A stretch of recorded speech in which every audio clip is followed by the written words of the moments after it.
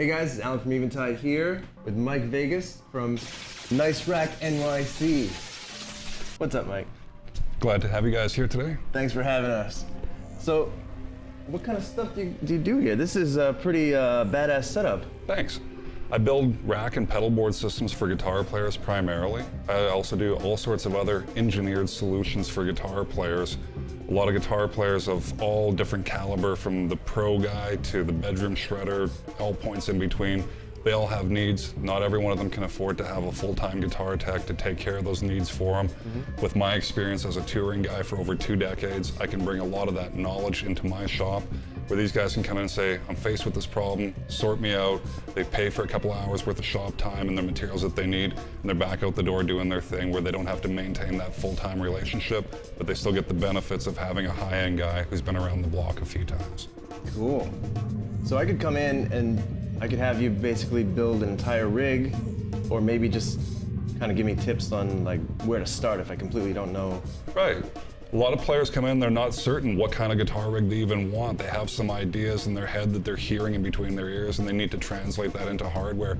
Come in, sit down with me, tell me about where you're gigging, what kind of music you're playing, what gear you're using, and I can help cook up a recipe for your rig that meets all of your criteria, whether it's you live in a walk-up and you gotta carry it up the stairs after the gig, or you're flying to every show. Whatever your needs are, we can work something out that fits your fit, not what's in the store fit. Yeah.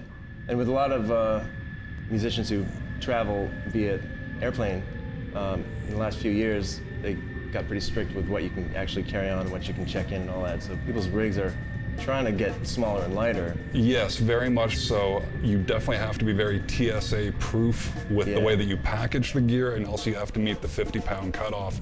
Your guys' products that you've released in the pedal form over the last few years have definitely helped make that curve more friendly for the guitar players out there, with the portability, the weight, etc., and the power of the unit. By power, I mean the audio quality. The user interface is a tight package in a small box that really meets that TSA proofing that you need to do for guitar rigs. We'll see today with Annie's rig, which has been basically very TSA designed, that she has to fly to a lot of dates. It has to go as checked luggage. It can't go cargo because it needs to be on the same flight as her, etc.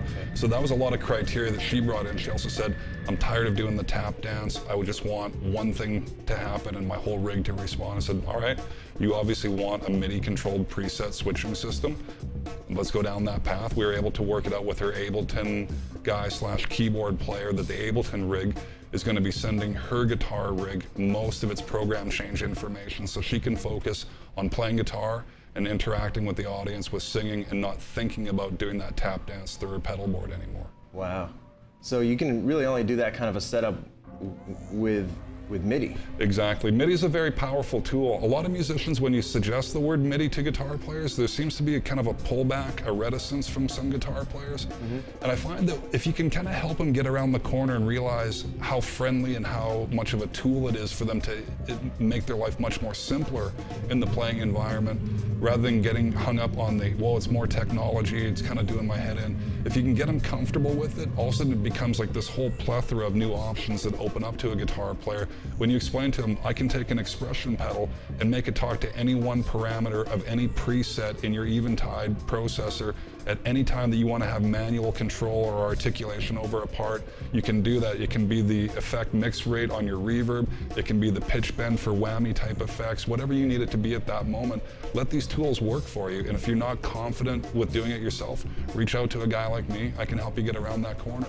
Cool. Sounds great. Go see Mike. He'll hook you up. Thanks for coming today, guys. Thanks for having us. Appreciate it.